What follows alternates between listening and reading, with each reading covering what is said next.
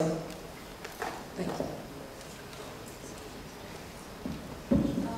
I actually don't really have a question, I just have a comment, a point to support this no to rape. I come from the health perspective, and although we don't have any hard evidence, but I've ever heard from social worker friends that there are women who know their husbands are having affairs or visiting prostitutes outside, but because they believe it's their responsibility to have sex with their husbands, they continue to do so. And I think what statistics show is that a lot of STIs, and in fact 90% of the HIV cases, the female cases, they were actually infected by their husbands and they were actually faithful wives. So I think that kind of backs it up. And I think a lot of women actually believe they have to have sex with their husbands. And as educators, it's very hard to tell these women that, hey, you actually have a right to say no, especially if you know your health is in danger. But if the law is telling you that, hey, it is your responsibility, it's going to be very hard. So I think with this kind of laws in place, it would actually back up our case as educators. We have that legitimacy to tell them, yes, the law backs you up and you do have a right to actually say no and protect your own health. Yeah, yes. Thank you. Hi, hello everybody. My name is Hakan. I got 3 points to share with you. The first, I think, is just following your points. Actually, if some people just mentioned that if some women, they don't want to speak up, they don't want to speak out, then what, any effectiveness of this law? Well, I should say, think this way: if you are raped, abused, sexually abused by your husband, and then you know the law just showed that actually, if you speak up, that's nothing. Okay, it's useless. So, what for if you speak up? Speak to who?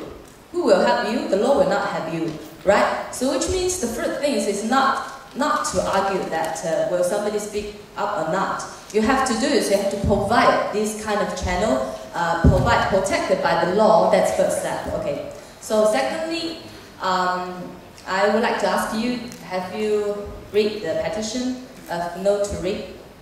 Okay, I'm happy I tried to translate from English into Chinese version, and according to the petition, actually, what they want to do, if I'm right, okay, they're not want to changing the code mentioned here, but delete it, okay, with those additional, in a marriage is okay, whatever. They just want to simply say, if a man sexually abuse, violent women, put the penis to the vagina, without, it's a non-consent right situation, that's called rape.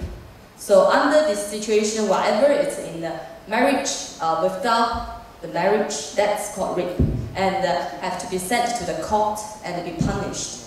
Okay, that's the second one I would like to share with you. But this also brings to my third point, which is actually, I totally support what Pages and Julian's group, what you are doing. That's very important and very brave to do that. And as a woman, it's very good to protect me, right? Very good. But the thing is, if you just use this sentence to argue or to delete or change the law, whatever, I think people will challenge and argue. Why should the law only protect women? If we say there's no gender bias, everybody is the same, everybody share the same right, and we're all equal, right, in the law. So why you only protect women, not men? We just do not discuss can a woman rape the man or whatever. But theoretically, we can, if we want to say, if we want to reflect, the basis is everybody is equal, so which means we don't have gender bias, which means a human being. Maybe you could modify it as if one, or maybe worse, some people, they sexually violent, penetrate the other one or the other people, and then this kind of action is called rape, or it's called against the law. So this include all men or women, or include all inside or outside the marriage. Will this be more acceptable for all the people in the society, or will this more pervasive for you to persuade the MPs or people in the parliament? So I mean, this is just a question for you to consider during Paige's team. Thank you very much. Excellent question. Thank you. Jolene? Right. I think time is running quite short, but I'll try to answer that, and I'll try to be as clear as possible, because I don't think I was very clear earlier. When the No to Rape team started looking at this, we were very concerned that all kinds of acts where someone penetrates a second person, and that second person does not consent, that should be treated the same way. So we looked at the laws, we saw that there is an offence of rape, which deals with a man using his penis to penetrate a woman's vagina when the woman does not consent. That has the marital rape exemption. Then we looked at the next section, assault by sexual penetration, which we discussed, which carries the same penalties. And although we do think there is a question outstanding about whether it should also be called rape rather than being given a less stigmatic name, we thought that for the moment that's a less important question than whether it's generally equivalent.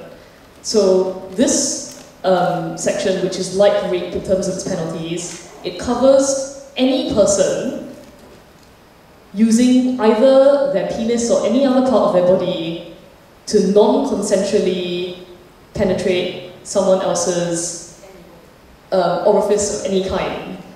And also someone using their penis to non-consensually penetrate someone's mouth. So actually, in terms of the act where the offender is non-consensually penetrating the victim, everything is already covered. The only exception is marital rape. And when I say everything is covered, I mean man on woman, woman on man, man on man, woman on woman. It's all covered. So the only magical exception is for this one act.